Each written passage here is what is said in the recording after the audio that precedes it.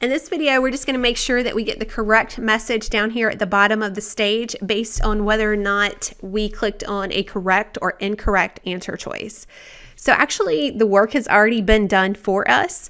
When we named our question to sprites, we named them either yes or no based on whether or not they were correct or incorrect. And then we also added the script for each one of those that said broadcast yes if it's the correct answer, and then broadcast no, for example, with choice B, if it is an incorrect answer. So based on just that little bit of information, our game should be able to figure out what message to broadcast at the bottom of the screen. So I'm going to go ahead and click on the green flag to play the game and choose start.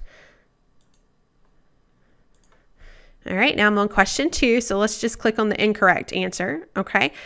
And let's click on a correct answer, which is choice A, and voila, it already shows up at the bottom of our game. So we are ready to add a third question, which we're going to do in the next video. See you in the next video.